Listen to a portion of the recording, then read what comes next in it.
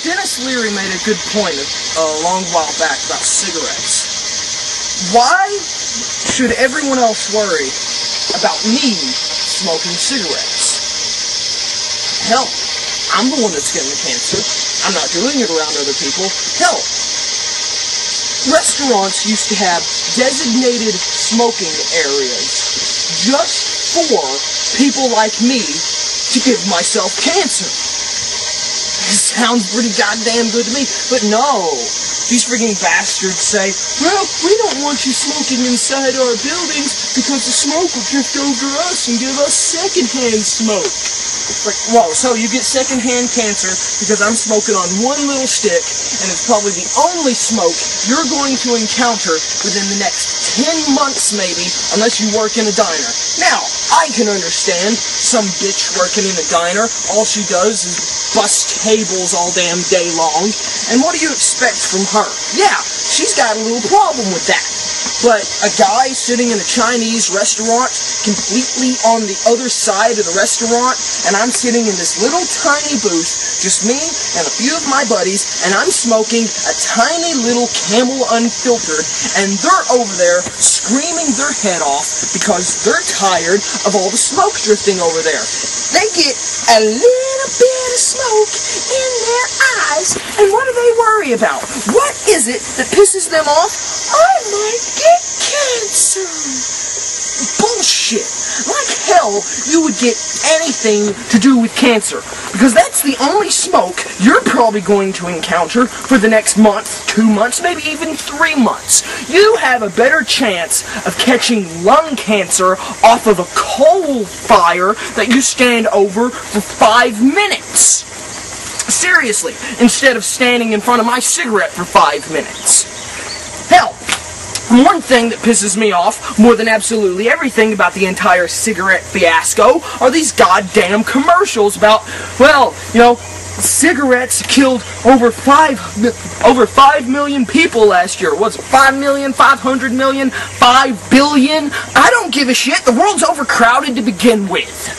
The more people I say we get rid of, the better. That's the reason we get wars every couple of years. I've been saying it for a long time. Hell, we're overdue for a pretty goddamn good war. We had World War I, we had World War II, we had the Korean conflict, we had Vietnam, we had the Gulf War. It's about time we had another. World's getting a little overpopulated if you do ask me. And so, cigarettes, killing people. Here and there, cigarettes causing cancer and making so many different kinds of problems for everybody. Why don't you just let me smoke my cigarette in peace? How do you think I want to die? Do I want to die of cancer? No, but I don't want to die at 100 years old having a three-way either. That just doesn't seem like it, you know, is very good for me. And one of the biggest things about this entire cigarette fiasco, as I said before, are these commercials. But the commercials aren't just, you know, well, cigarettes will kill you. It's probably a good idea if you stop smoking cigarettes. Yeah, it's a good idea if I stop smoking cigarettes, but you're shoving it down my throat, basically, you know, why do you get a million body bags and dump them all out in front of a major tobacco corporation's place just so that major tobacco corporation can look down and say, there's a lot of body bags on the street. Maybe we should stop selling cigarettes. No, it's not going to work that way, and it's never going to work that way. And Dennis Leary made an absolutely beautiful point. I'm going to smoke the cigarette. I'm going to get the cancer. I'm the one that's going to die. It's not going to be you, and you're not going to be exposed to cigarettes your entire life like I am because I'm the smoker. I enjoy smoking cigarettes. It makes me happy. I enjoy the feeling the nicotine gives me, the rush of adrenaline, the calm, soothing vibe that comes over my body. Do I want to break into a store and kill people for a cigarette? No, God knows I don't. What will I do if I'm out of cigarettes? Well, I'll dig in my ashtray and I'll smoke the last end of a butt that's in that ashtray until I can go get myself some more cigarettes. Hell, even if I don't have cigarettes. Well, what's the worst that's going to happen if I don't have cigarettes? Hey, I'm going to eat all the food in my fridge to compensate. That's a brilliant thing. You don't have withdrawal symptoms as bad as anything else. Hell, if you drink too much and you're trying to stop drinking, you get the TBs. If you do drugs or cocaine or anything like that, you start getting withdrawal symptoms. Cigarettes, what do you want to do if you don't have a cigarette? You want to eat.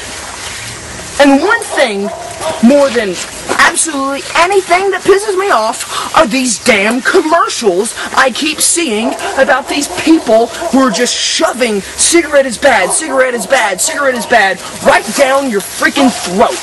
You know, on one of these days, I'm going to go to the making of one of these commercials and absolutely smoke a cigarette in every single face I can purposely find. And when they say, why don't you want that cigarette smoke in my face? It's going to give me cancer. Yell as loud as I can at the top of my lungs, no the fuck it's not.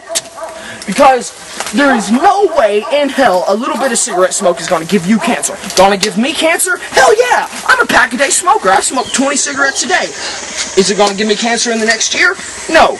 Next 2 years? No. Next 3 years? Probably not. Next 5 years? Probably not. 10 years? Probably not. Hell, my grandfather lived to be 87 years old, smoked like a brush fire and drank like a horse, and what did he die of? Yes, you guessed it. He died of cancer. He smoked since he was 15 and didn't die of cancer until he was 87. 87 years old, and that's when he finally died of cancer. I don't even think it was from the cigarettes. I just think it was general cancer. Might have been prostate cancer. I don't know. My family hasn't told me. All they said it was cancer. You want to check the morgues? You want to check the record books? It's Ralph Llewellyn. 87 years old, Ralph Llewellyn. Ralph Llewellyn used to smoke like a brush fire and drink like a horse. Now, on the topic of drinking now, I don't see absolutely anything wrong with drinking. Now, you haven't heard so much about drinking in the press as you have heard about marijuana or about STDs or about smoking, but you do see all of these commercials, all of these drinking commercials that say, please drink responsibly. What do you think we're doing when we're drinking? Oh, I'm going to get drunk, I'm going to go buy myself an 18-wheeler, and I'm going to run it into a preschool. Yeehaw! What the hell? We're going to drink responsibly. We know what happens when you drink and drive. It is a very well-documented subject. So, you tell us to drink responsibly. I respect that. You show us police commercials of the police saying, you drink, you drive, you lose. We understand that. But you don't have to shove these things down our throat. You treat the American public like we're absolute idiots. Granted, most of us are absolute idiots, but you happen to be the absolute idiots.